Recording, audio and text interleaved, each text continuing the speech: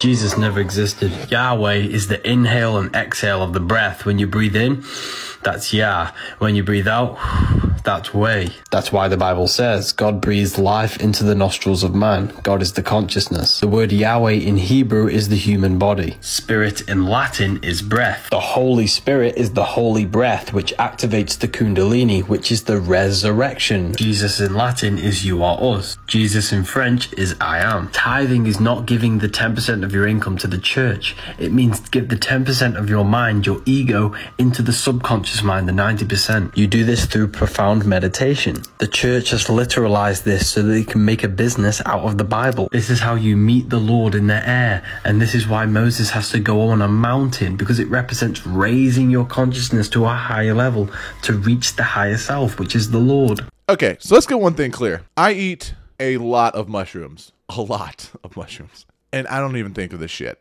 Where do people come up with this stuff? Where do these associations come from? What is happening? What the?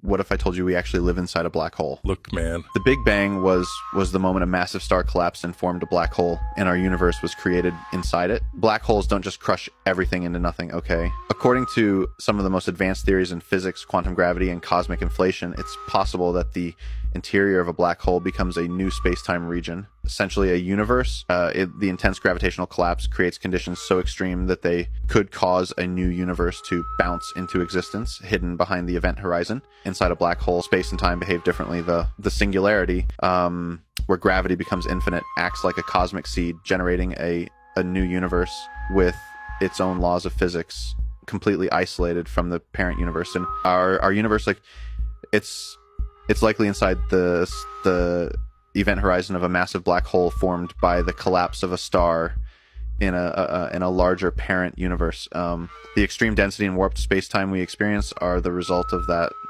black hole's gravity pulling us toward the singularity. This is why the universe is expanding. The fabric of space is being stretched as we move deeper into the gravitational well of the black hole. Now, here's why life like us could only form in this scenario. The intense energy fluctuations and quantum effects inside black holes create a unique environment for matter to organize itself in ways that are otherwise impossible. The irrational potency of the physical properties within, like extreme time dilation and high energy density, allow for structures like galaxies, stars, and even us to form. Bayside Mall incident. This statement pertains to a highly sensitive matter involving an individual known as Fitz, who is currently in possession of footage classified at the highest federal levels.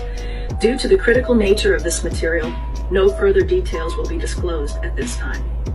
We will not entertain any questions regarding the Bayside incident in Miami on January 1st, nor will we address any inquiries about the individual known as Fitz.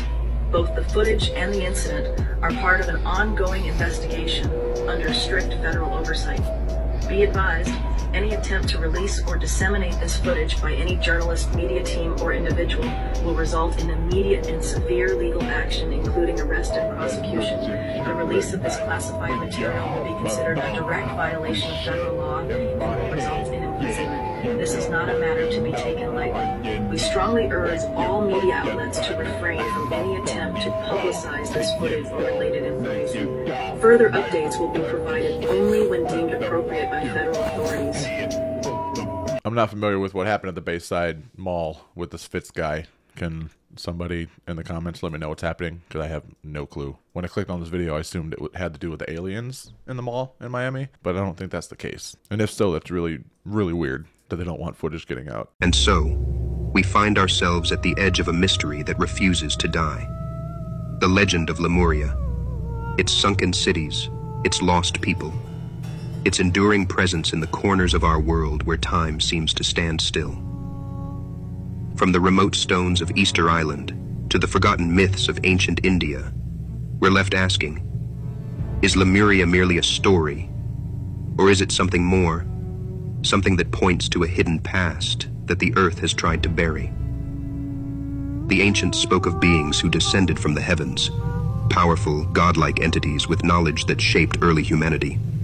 These beings, the Anunnaki, are whispered about in Sumerian texts, their influence reaching across continents, across oceans, and perhaps even across the very fabric of time itself. Were they the architects of these lost civilizations?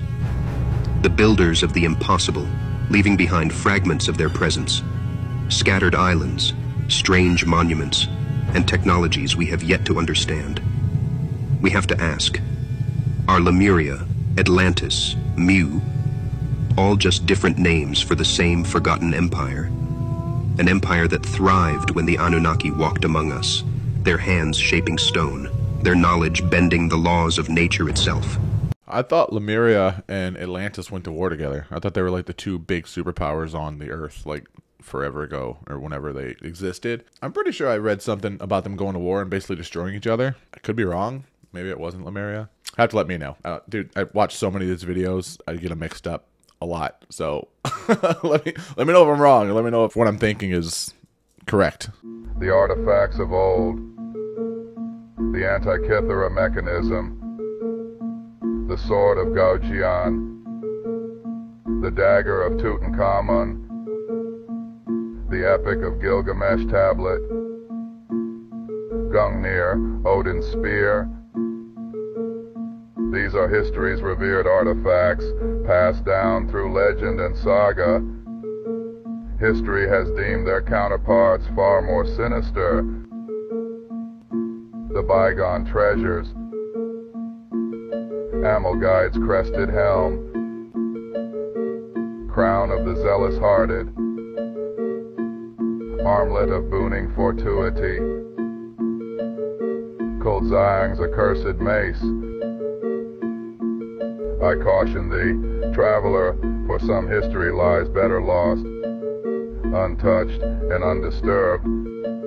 Listen, what if I told you we're not from Earth? There are massive space stations in outer space. I'm talking 300,000 feet long and miles high, holding more humans than you can fathom. These humans inside of these space stations fled their planet as it became inhabitable. They drifted through outer space for millennia until they finally found this place, Earth.